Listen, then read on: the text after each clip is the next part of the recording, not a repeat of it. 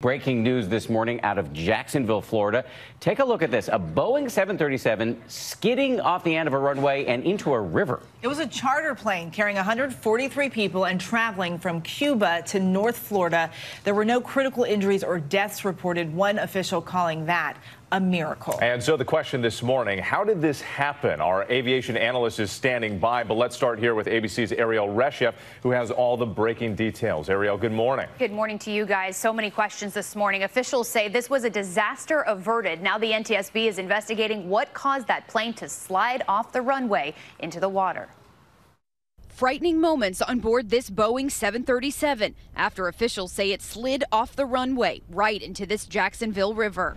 Several people injured, but amazingly, all survived. It is a miracle. It could have ended we could be talking about a different story this evening. Rescuers racing to the scene.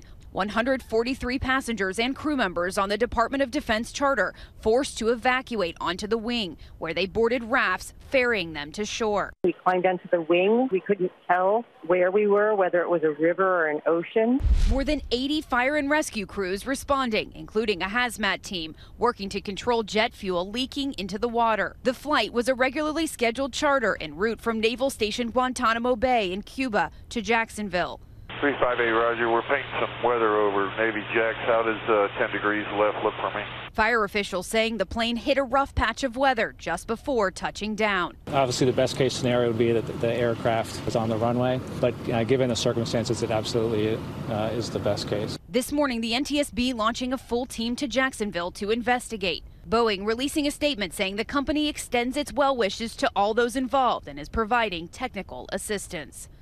21 passengers were taken to the hospital, but there were no broken bones or life-threatening injuries. President Trump tweeting overnight, the White House is monitoring developments here. Incredible. Nobody got hurt. It really is a miracle. All right. Thank you, Ariel. Let's bring in retired Marine Corps Colonel and ABC News contributor Steve Ganyard, who served in the Pentagon and as a fighter pilot. He joins us from Washington. Good morning to you.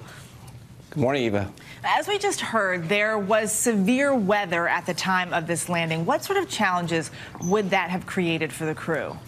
Well, not just severe weather, there were thunderstorms, and sometimes thunderstorms can create microbursts that actually increase the touchdown speed of the airplane. There was probably standing water on the runway, so an airplane can hydroplane just like you may feel your car sometimes when you're going down the highway.